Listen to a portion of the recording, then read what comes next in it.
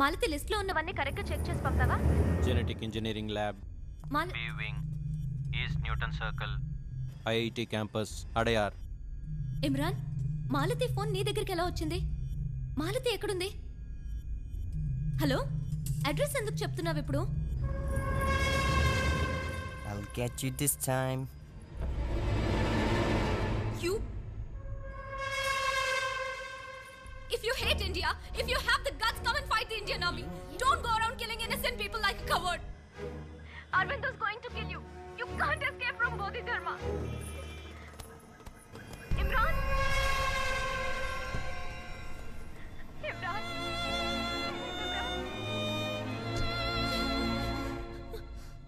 Imran?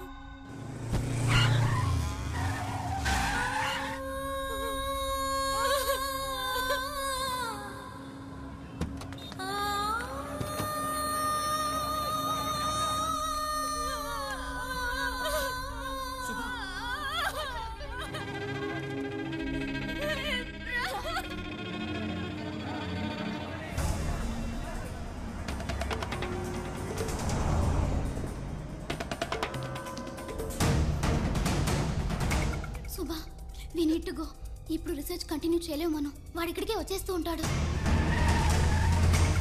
ఇవాళే ఆఖరి రోజు. ప్రాణాలకు భయపడి పారిపోమంటావా? లేదు సుభా, మన ప్రాణాల కన్నా ఇప్పుడు అరవింద్ ప్రాణాలు ముఖ్యం. బోధిధర్మ డిఎన్ఏ ముఖ్యం. మనం లేకపోయినా మరో 50 ఏళ్ల తర్వాత ఎవరో ఒకళ్ళు చేస్తారు ఈ పరిశోధన. కానీ అందుకు అరవింద్ ఉండాలి. కానీ అరవింద్ ఎక్కడికి తీసుకుపోదాం? అతను ఒంటి మీద ఎండ పడకూడదు. మన ప్రాణాలు పోయినా సరే అరవింద్ ప్రాణం కాపాడాలి. రా.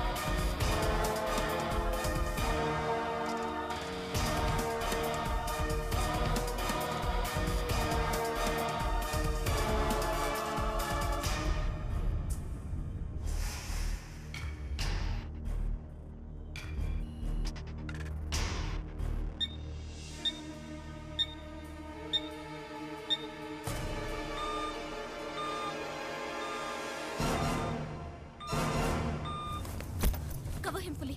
We have to check his vitals next.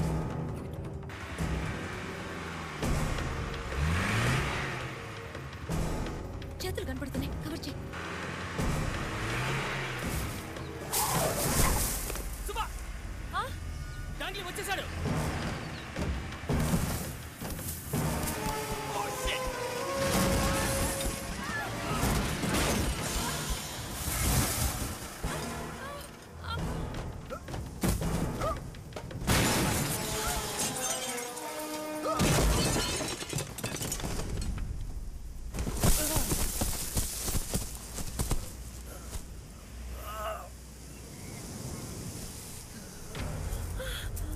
What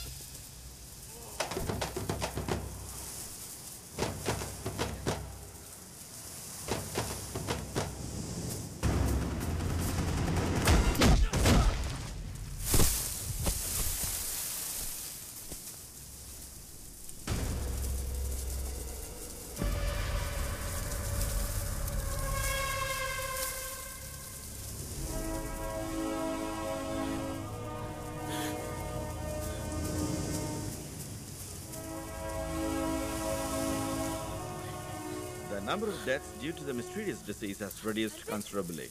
This is seen as a miracle considering the fact that the treatment discovered by a circus player, Arvind, the man behind this miracle, is here with us today. You say that we have lost our ancient ways of life and culture in time. But how do you believe that they would help today's modern society? తప్పిపోయిన ఒక బిడ్డకు తన తల్లి పేరు, తండ్రి పేరు, తన ఇల్లు ఎక్కడుందో తెలిసి పెట్టుకోవడం ఎంత ముఖ్యమో అంతే ముఖ్యం మన చరిత్రను మనం తెలుసుకోవడం కూడా. మనం చరిత్రని మర్చిపోయినందువల్లే శాస్త్ర విజ్ఞానాన్ని కూడా మర్చిపోయాం.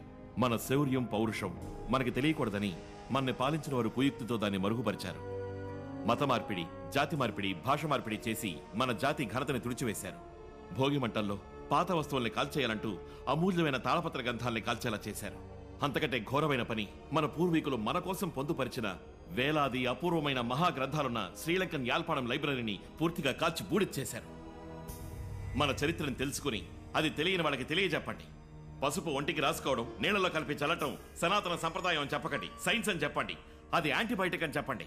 అది చెప్పనందువల్లే పసుపు పట్టలేని దేశాలు దాన్ని కనిపెట్టి ఈ రోజు దానికి పేటెంట్ రైట్స్ తీసుకున్నాయి.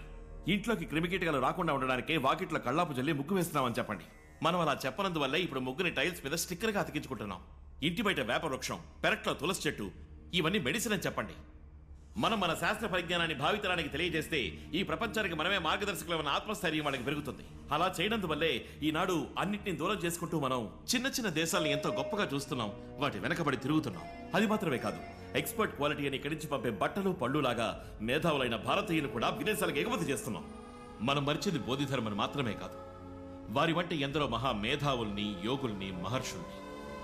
వాళ్ళందరూ మన డిఎన్ఏలో ఇంకా ప్రాణాలతో జీవిస్తూనే ఉన్నారు, మనందరి రక్తంలోనూ ఉన్నారు. వాళ్ళని పరిశోధనలతోనే బయటికి తీసుకురావక్కర్లేదు, మన ప్రయత్నంతోనూ బయటికి తీసుకురావచ్చు.